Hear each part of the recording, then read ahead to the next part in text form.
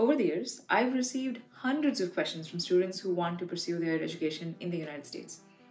In 2019 alone, there were over 1 million international students who were pursuing their education in the US. Although the pandemic did put a dent in students' dreams for a brief period of time, the numbers are already going up and they're projected to keep going up. But the sad part is, the United States does not treat every student the same way. Students who pursue a STEM degree have a significant advantage over students who don't pursue a STEM degree.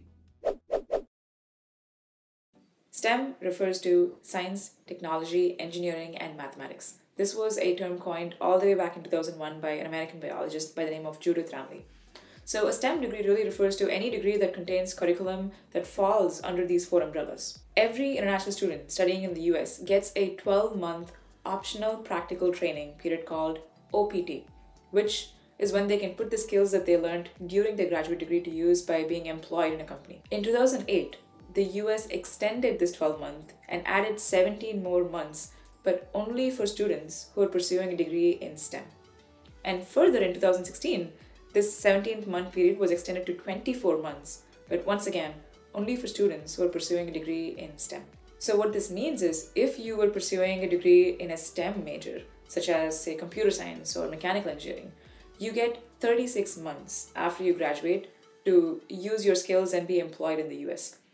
However, if you are pursuing a non-STEM degree, such as a degree in architecture or journalism or business, you only get 12 months to put your skills to use.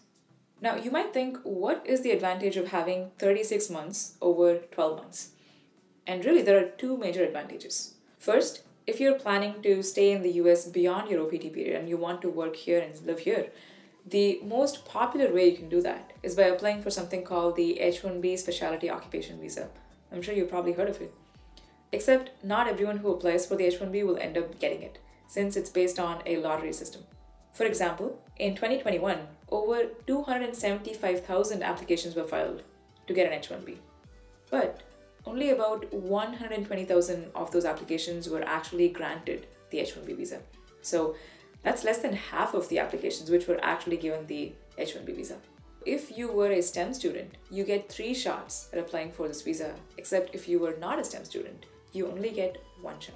Second, employers are much more likely to hire you if they knew that you had 36 months to stay and work in the US than if you had just 12 months, because they're spending a lot of resources trying to train you and onboard you, and it makes sense to spend that on someone who has just a higher probability of staying in the US for a longer period of time. So you can see how having the STEM certified or the STEM certification helps you in 2 major ways, especially if you want to live and work in the US beyond your OPT. The good news is there are more options available than you think if you want to pursue a non-STEM major. And in this video, I'll introduce you to one of those options, a very affordable one that a friend of mine is currently pursuing. The program has been around for a few years, but surprisingly, not many people know about it. So I thought I'll make a video and bring this to your attention. My friend Prithvi completed his bachelor's in business administration from Osmania University, which was a 3-year degree. And after he finished that, and after working for a few years, he wanted to continue his education and pursue a master's in business, and more specifically in analytics. He spent weeks researching 50+ universities and the programs they offer to see if any of them offered a program that was STEM certified. And after all that research, he did end up finding a few programs that were STEM certified, and he ended up choosing one of them, which was the most affordable program of all. This is the Master's in Marketing, Analytics and Insight from Wright State University. It is one of the most affordable STEM certified business degrees available in the US for international students right now. Let's take a look at what the degree offers. Analytics is everywhere.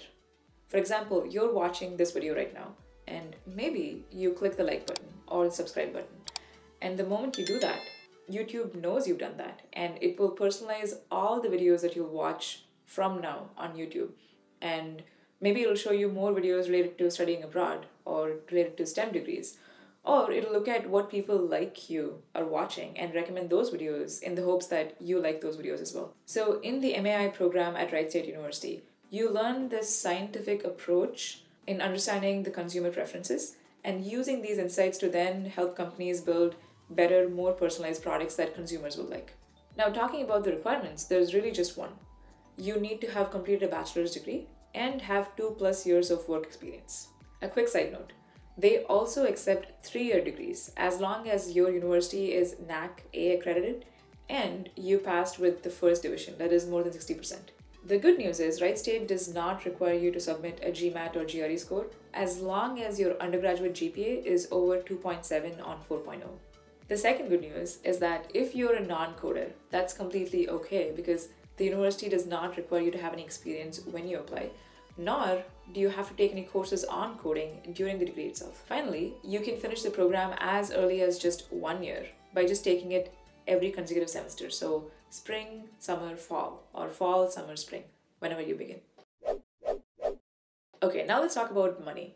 I know you're all thinking about tuition, so I say this is one of the most affordable programs out there because it costs you $36,000 for the entire degree, whereas comparable programs cost around $50,000 or more.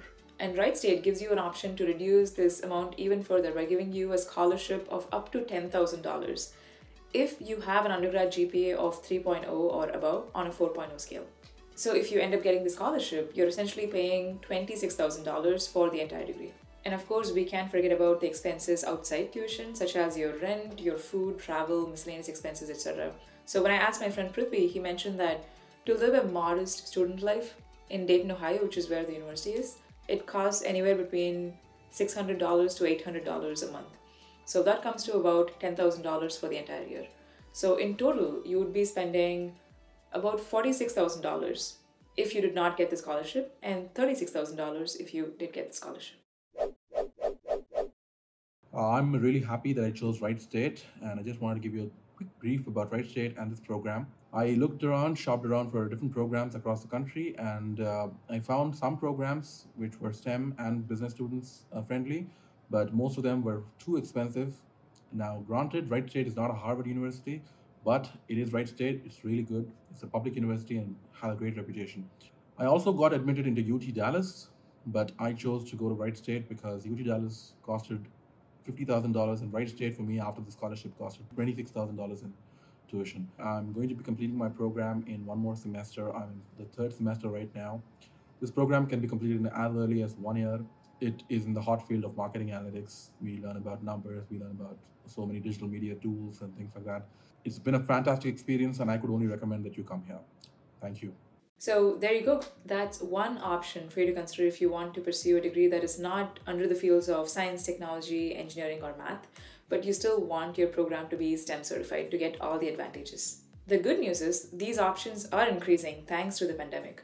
More universities are offering their MBA programs to be STEM certified right now and trying to reduce the barrier for international students like you to apply to their program because they want you. The master's I pursued at Columbia University in New York was also a STEM certified program.